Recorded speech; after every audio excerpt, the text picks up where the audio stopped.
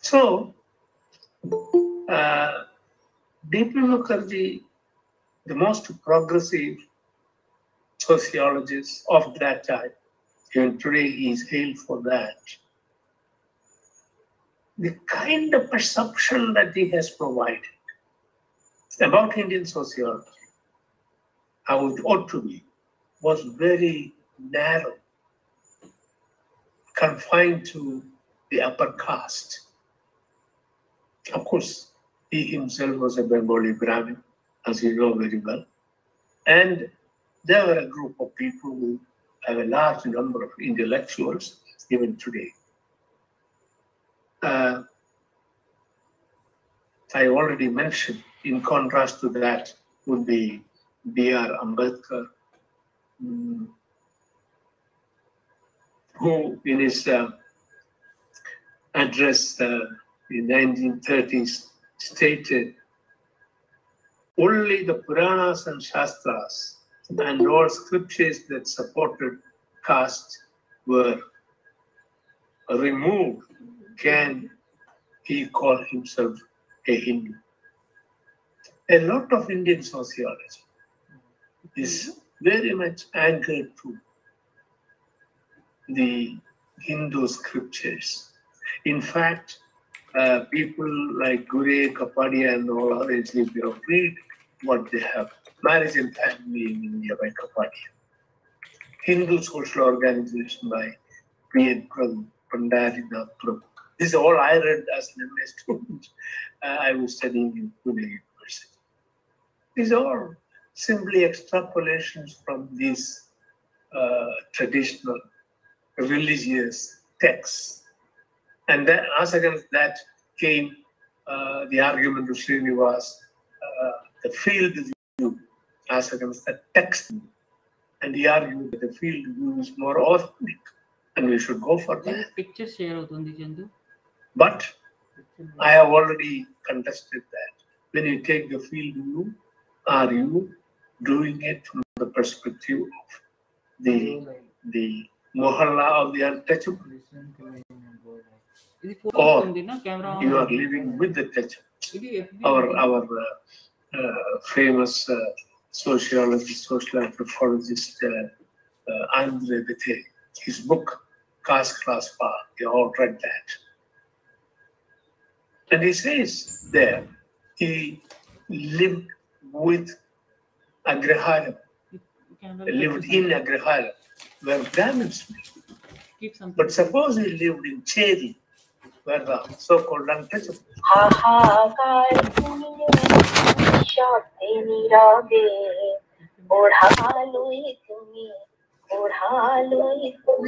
Can you please mute everybody? Sir, sorry for the interruption. Please mute everyone. Yeah, man, sure. Is it okay? Can I continue? Yes, sir. Sorry for the interruption. No, that's okay. That's okay. We must get used to these kind of aberrations, technological aberrations. We have no control over that. So, the Indian society, as we experience it, and the kind of knowledge that is produced by the upper caste men is a very partial kind of knowledge. Exclusion is embedded in that. What we need to do is think in terms of producing knowledge from the perspective of those who are from the perspective of below, and match. I'm not saying that the knowledge produced from above or from the perspective of the privileged is necessarily wrong, unacceptable. But that is one view. But there is a counter view. How about looking at the Adivasi perspective of Indian society? You know the number of Adivasis in India? There are 100 million people. And the United Germany, that means East and West, after the fall of Berlin Wall was only 80 million, the most powerful country in the world, even today, after the United States. That's only 80 million people. But our Adivasis made 100 million people. It is a sea of humanity. How can we ignore their perspective and think in terms of something Indian? No. So our knowledge is very partial, very biased. We have to think in terms of a more totalistic position. And of course, the running tension between knowledge produced in India, between the North and the South, is so well known. The so-called Aryan versus the Dravidian perspective. I have no time to go into it. It's almost 1 hour. So what do we do? Should we? Yeah, I think you may like to take some questions. Yes. If there are. Sorry for the interruption. No. Yes. If there is a... Sir, thank you so much. Should I ask the audience to pose some questions? Yeah. Provocative lecture. I will not. Yes. Yes. Can I make this kind observations and questions if you permit? Sir, just 2 minutes. 2 minutes. Yeah. Okay. I just would like to thank, Professor T.K. Oommen, sir, for the thought-provocative lecture. And now, I won't conclude as such, but I will open the house for discussion. And I also acknowledge the presence of our senior Professor Satyanarayana Garu from Osmania University. Yes. I didn't see you in the beginning, so sorry. Yes. And Sir Professor Guruswamy, please take your time. Thank you, Professor Ajaylu, for giving me the opportunity to make an intervention. At the outset, I appreciate and congratulate a wonderful talk delivered by our Professor Emeritus, Professor T.K. Oommen.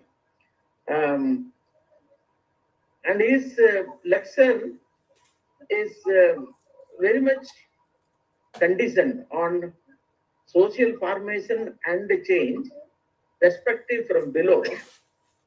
When we look at the perspective from below in the Indian context, obviously inequality persists. These inequalities arise out of caste-based, gender-based, religion-based, region-based, and conditioned in our Indian social structure and the system of stratification. Therefore, as you have rightly pointed out, both the exclusion and the inclusion do persist simultaneously in a plural society of our kind. Therefore, conformities will be there and disconformities may also be there. At the same time, continuity will be there and deviance or change will also be there in a plural society of our kind, which is marked by a lot of differences, disparities, and exclusions. Now, when we look at from the point of view of change, with reference to the Constitution since independence, preamble says, "We, the people of India, solemnly resolve to constitute a liberty, equality, fraternity, social justice by promoting democratic, secular, social welfare state." Now, when we look at the constitutional declaration on the one hand, and what is in reality with reference to social structure and stratification, from the point of view of social formation and change, we see umpteen number of problems, which may be social, cultural, economic, relational. Therefore, when we look at the perspective from the below, what would be the role for the social institutions from below, like family, marriage, Panchayat Raj institutions, particularly Gram Sabha? And we have started using these phrases, inclusive growth, since our 10th five-year plan onwards. Have we succeeded in our attempts in planned and directed social change in order to ensure the constitutional declarations? Thank you. Thank you, sir. Professor Benson, you have a question? And then Professor Tapan Mohanty.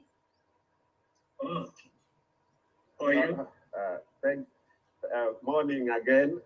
Thank you for the good. Oh, probably it's. I hope it's not afternoon yet in your place. Could be. It is. It's morning this way. Sorry. Thank you, my teacher, for the wonderful and powerful exposition on this very critical topic. I have a quick comment and probably laced with a bit of a question. I do notice that your framework of analytical framework, that is the contradistinction between the subaltern view and the nationalist historiography, strongly applies to the caste reality, particularly in India. But then the axis of exclusion extend beyond the caste. For example, in my own country, we call it ethnicization of politics, of economy, and public life in general. How would these two perspectives apply to especially the analysis of interreligious relations or class phenomena? The last one is the issue of social accretion, when the dominant groups impose and gradually make the society see the society from their own perspectives. Probably the language, the issues like merit, for example, is very common, especially among the dominant groups. When they introduce this, somehow it becomes part and parcel of the language of the dominated groups. And this tends to perpetuate what we may call exclude the reality of the dominated class. What would be your comment on this? Because then the subaltern groups, for example, appropriate the language and the culture of the dominant groups. How do we deal with this? Yeah. Okay. We will take two more questions, sir. Tapan Mohanty, and after that, Subrata Sinayak, Dr. Subrata. Now, Professor Tapan Mohanty, can you? Thank you, Ajay. Sir, it's a pleasure. Good afternoon, sir. It's a pleasure to see you after a long time. Sir, as you have rightly quoted Professor B.P. Mukherjee, and our late Professor Jogendra Singh also used to talk very highly about Professor B.P. Mukherjee's concept that what you call as Marxologist. But sir, you also told also in the class that he said all our shastras are sociological. So, sir, do you find a contradiction in his being a concept of being a Marxologist and also finding the Sanskrit texts are sociological? And it is also same concerns that we have been discussing from our master's days. So, I will be happy, sir, we could highlight this aspect. Thank you very much, sir. Okay, the last question from Dr. Nayak. Dr. Nayak. Hi, I'm Subhadarshi Nayak. I must thank you, Professor, for this very enlightening talk. I have very particular questions to what you claim is where are the subaltern perspectives. My question to your submission is that where was the opportunity? So and to add to it, where do you see the scope of pursuing such research agenda in the contemporary political discourse? Thank you, sir.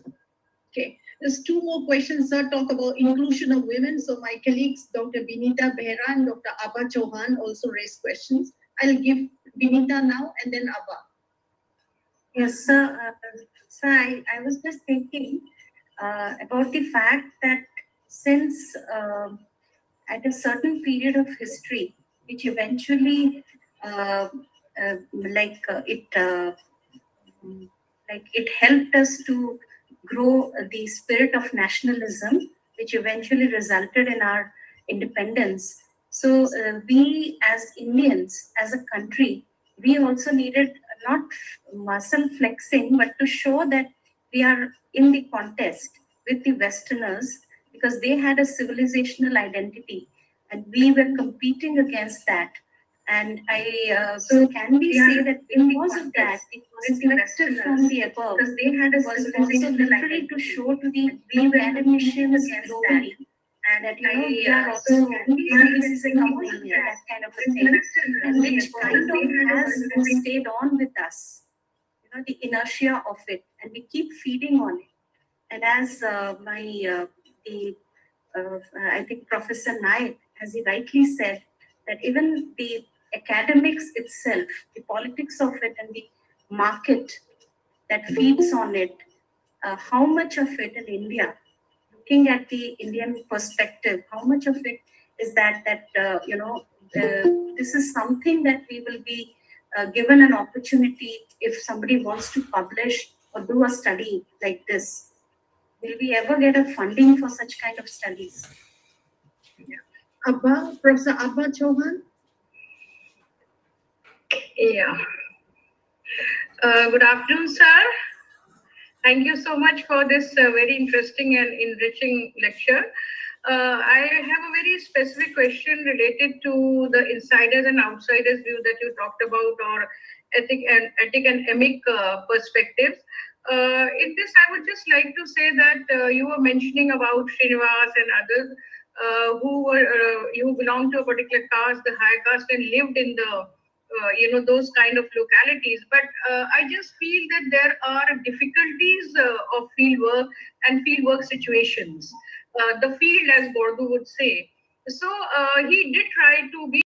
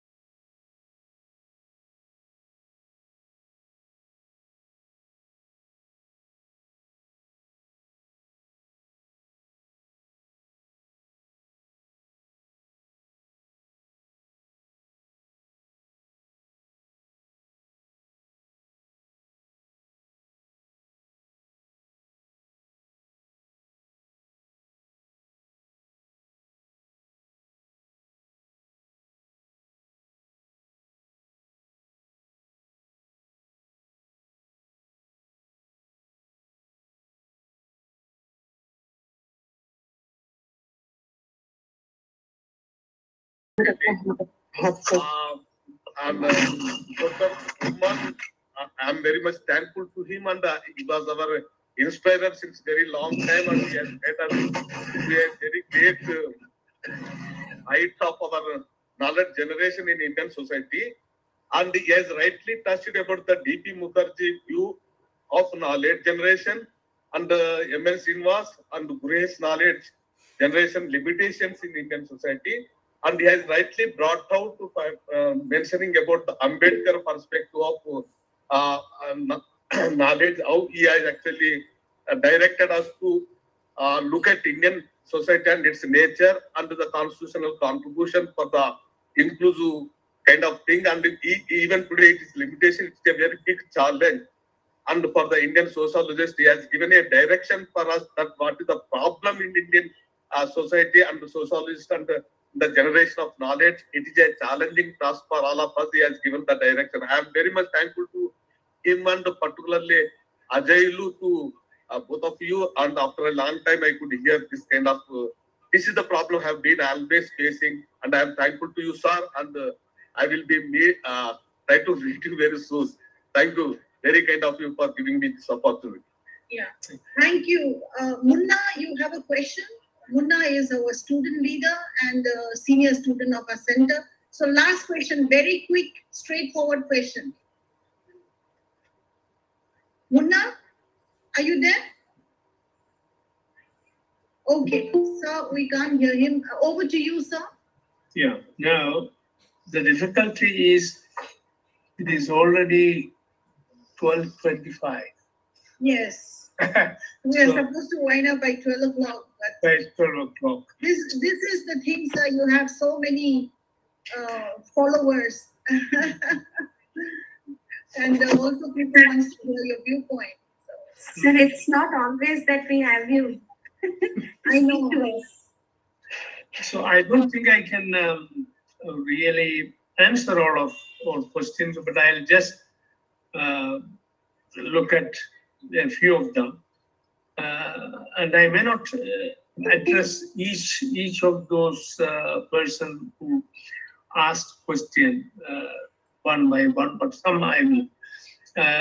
The first point I want to make is that we must make a distinction. I don't know who asked this, between stratification and hierarchy. See, stratification is a universal phenomenon.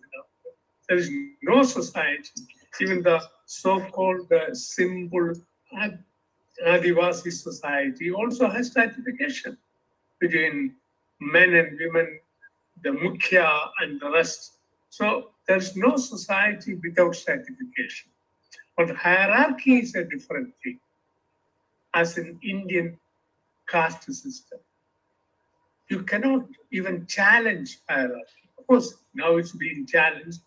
So the impossibility of changing hierarchy, because it is embedded in the religious doctrines. What is karma? From where we get the idea of karma and rebirth? I narrate a personal experience. When I was doing field work in Rajasthan villages, I was living in a school, and I never lived with anybody. I lived in the institutional areas like school or some such. And I used to have a set of visitors. I've written about it. A set of visitors, young people. And Nescafe had come into the market recently. I used to carry a big dabba of Nescafe with me. I'll make some coffee and share it with them. So one day in sometime summer, I used to carry my water with me. I was in the and later became the professor of sociology in 1976. Water is exhausted. I asked for some water. They said, sir, we cannot give you water. You are a Brahmin, which is wrong, but that's their perception of me. And giving water to you, a Brahmin, is against our karma. That means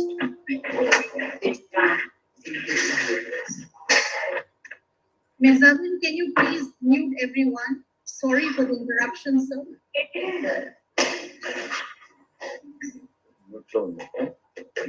Anyway, I argued with them and finally took the water. And some other news, village, things spread very quickly. In the evening, my visitors were there, young people. Then I was about to prepare coffee. I'm told, no, we will not take coffee from your hands. I asked why? Because you took water from the Chamar Marga.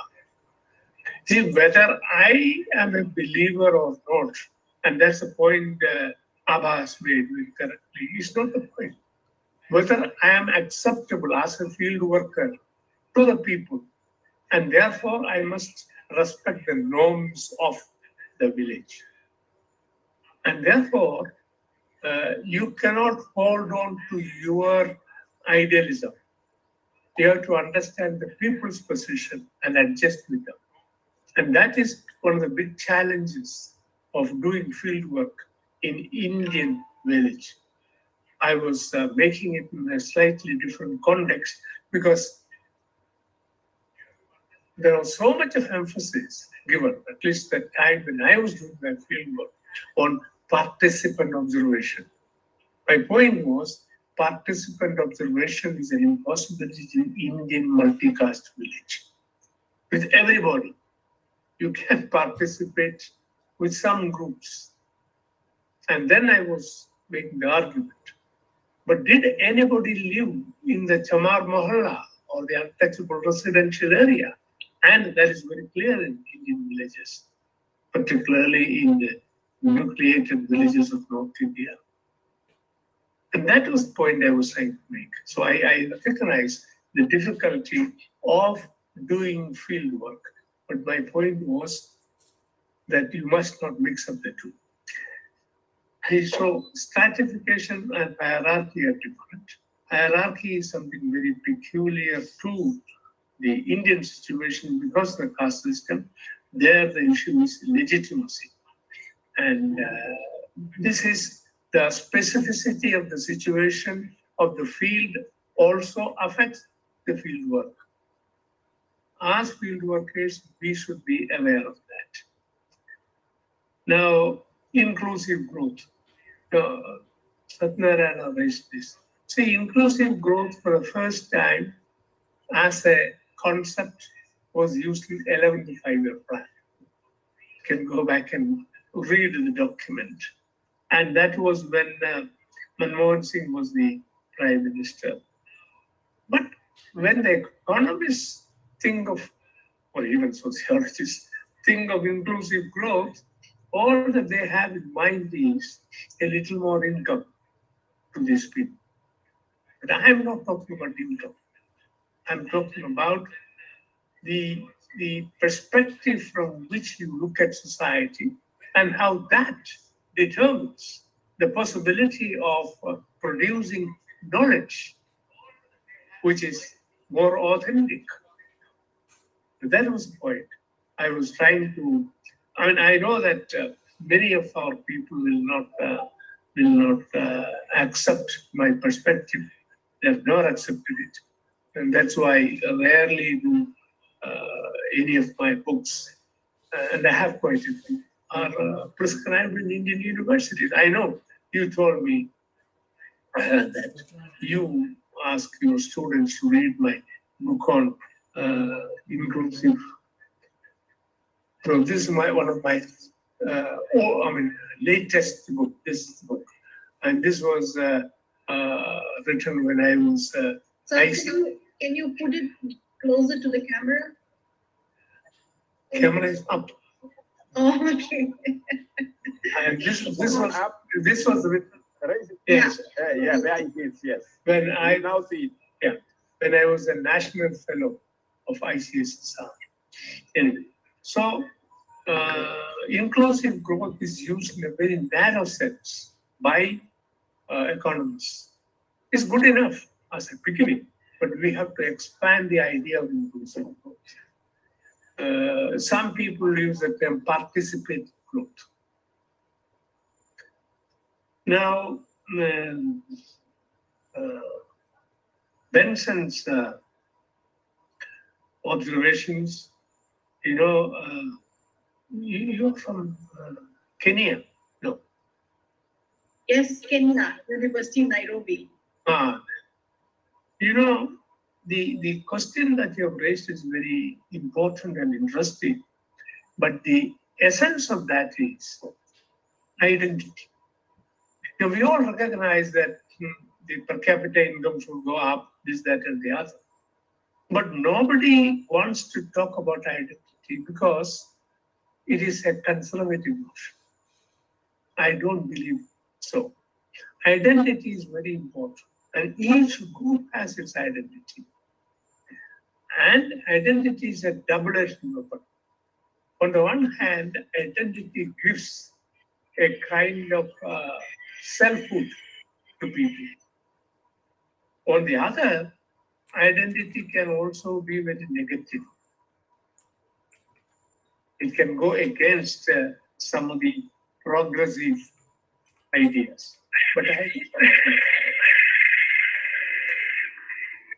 Nizamin, kindly mute everyone. Identity, which is cultural, need not necessarily be antithetical to somebody else's position or identity. So I think it is time. I have in my book, which is published from OUP, it's a collection of essays. I dealt with identity at length. The importance of identity as a notion. But identity is now taken to be conservative and anti-progressive. I don't believe so. Bread is necessary. But as they say, human beings can't live by bread alone. Bread is necessary, but not sufficient. So you should be proud. As Vinita said, Kisi se kamli.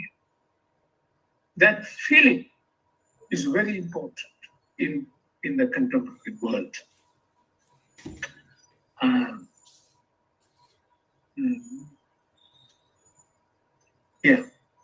Tapan raised this point about Shastras, isn't it? Shastras. You see, we must differentiate between the epistemological foundations of knowledge, the positivist kind of knowledge that is produced, and most of knowledge production in the world of science, particularly when we say science, what we mean is, I have again distinguished. I have a book on knowledge and society. I don't know if you've seen it. It's a collection of essays by OUP. I have said that sciences are of three kinds. And unless we understand the nature of the phenomenon that we are dealing with, subject matter, which determines the methodology. For example, there are one-dimensional sciences, physics, geology. They only deal with one dimension, material things, materiality. Then there are two-dimensional. There are matter plus life sciences. You think of animal or you think of plant. They have both matter and life put together. We have been told that if you play music, the animal will respond to that. The milk will be more in terms of yielding, or the plant will come in that direction. These are all established. Then there is three-dimensional phenomena. There is matter, life, and culture. Culture is symbolism. Human beings, the study of human beings is a three-dimensional. We have matter, we have body, we have life, and the thing which distinguishes human beings from the rest of the world, material world, and the life world is culture. culture is symbolism. So unless we have a methodology to understand this tri-dimensional phenomenon, we cannot really appreciate. Although there has been a lot of discussion on methodology, nobody has really talked in terms of the nature of the phenomenon study and how it affects the methodology. And in this book, the introduction, I have tried to talk about the Knowledge and Society book, talked about methodology. Then Vinita, again, Naik has talked about Sanskritization, didn't it? You talked about Sanskritization, but I think I've dealt with that. Did Identity, Indian identity. Yes. Now, you referred to civilization.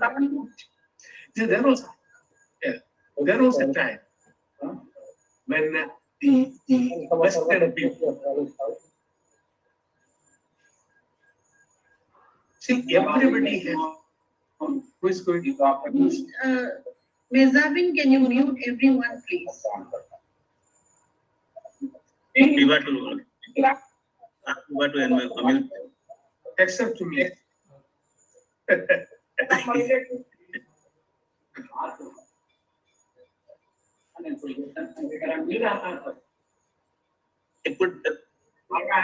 Mezavin, are you Put there? everybody on mute themselves. We'll listen to sir. Please, Yeah, ma'am. Yeah, ma'am. please mute yourself.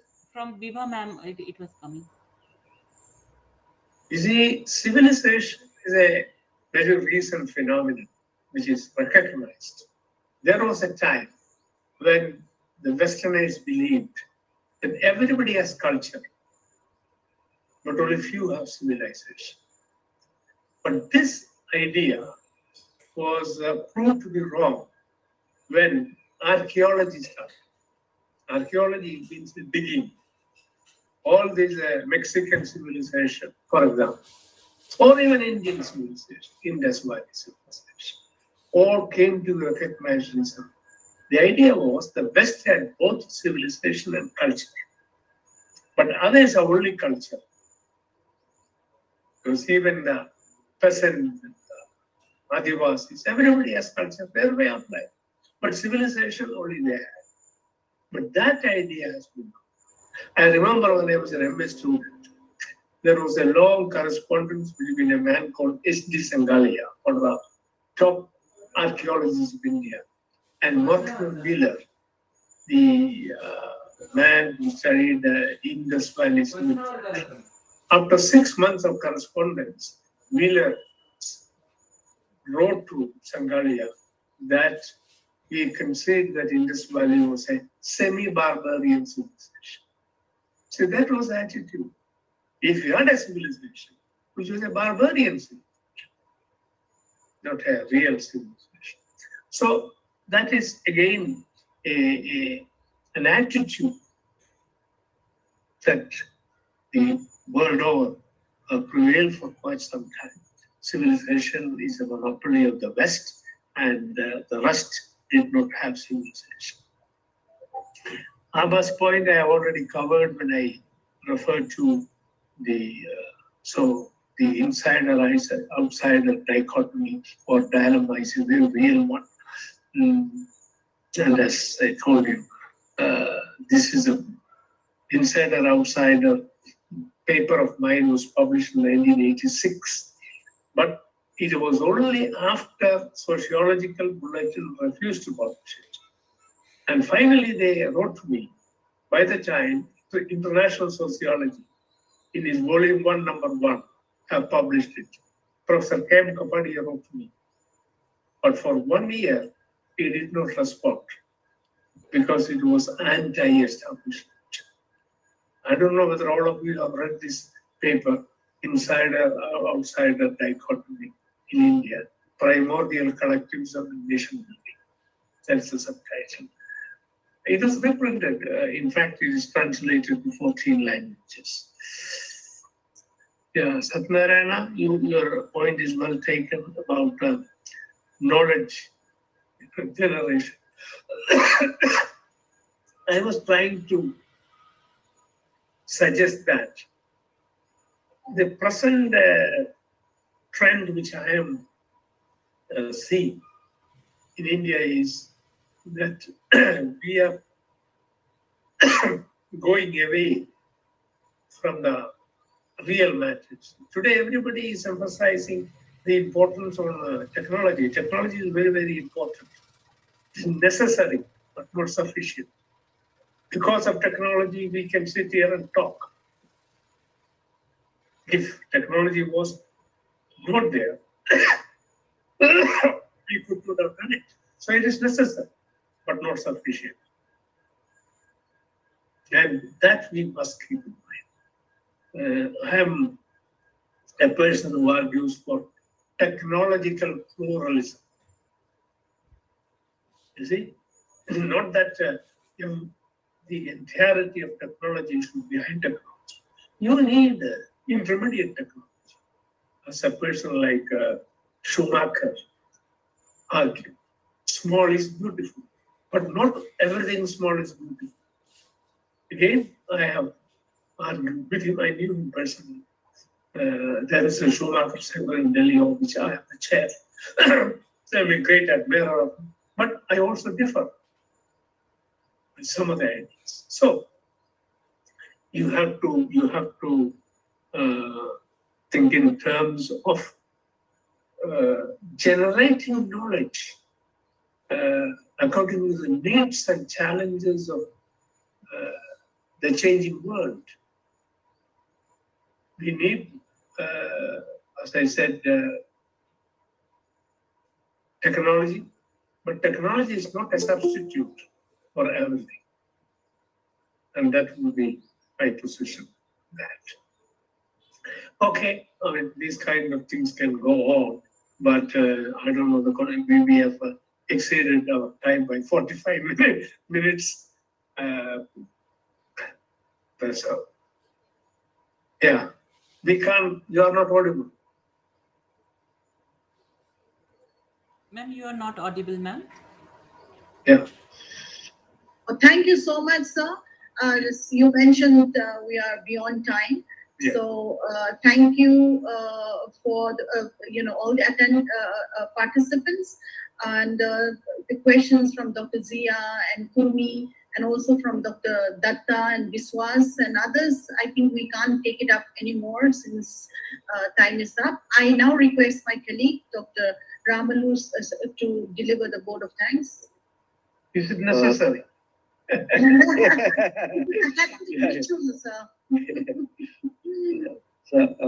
Chairperson Professor Ajay Lumai, HOD of the Center for the Study of Social Exclusion and Inclusive Policy, and all the participants.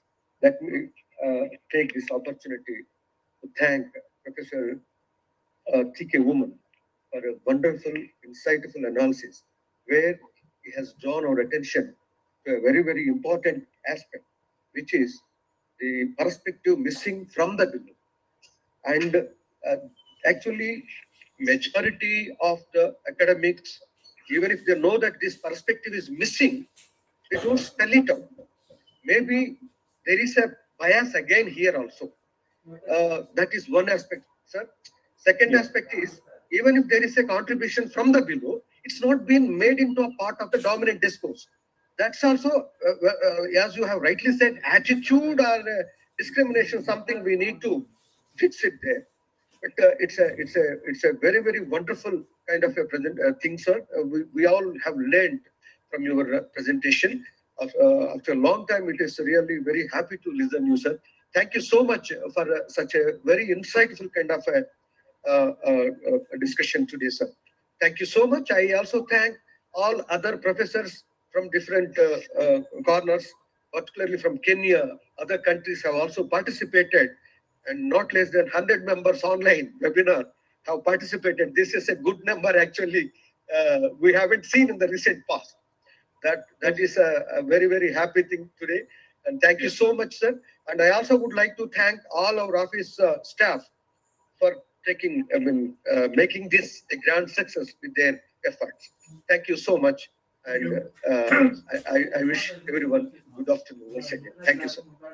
Thank you. Thank you. Professor Rajesh, madam, I would like to Thank you, Dan. Professor Rajesh, madam. Yes. Professor Rajesh, Yes, sir. I seek your permission to propose a vote of thanks from the participant side. To Professor Oommen, who has been very kind enough to have delivered on a topic of contemporary relevance. Today, we are very much delightful to have listened to Professor Oommen after a very long time. We used to meet him on the occasion of All India Sociology Conference only, but we thank Professor Rajesh madam for making it as a mini sociology conference in which large number of sociologists have participated, and we have done our duty in the form of participating and also interacting with such a senior most internationally renowned Professor Emeritus Professor Oommen sir. I thank you very much on the part of the participants of this program, as well as Professor Adeli madam for organizing this wonderful lecture. Thank you very much. Thank you. Thank you. Thank you. Thank you so much, sir. Thank you. Thank you, sir. Stay well, sir. Yeah, do keep it. Bye. Bye, Jai. Yeah. Thank Bye. you. Thank you, Ajay. Thank you. Thank you, Ajay. Sir, Thank you. Stay well. Thank you, Yutakan. Stay Abba, well. thank you so much. Thank you. Hi, Ajay. It's a very good. Hi, Thank you so much for the wonderful lecture. It's a long time. Thank you. Thank you.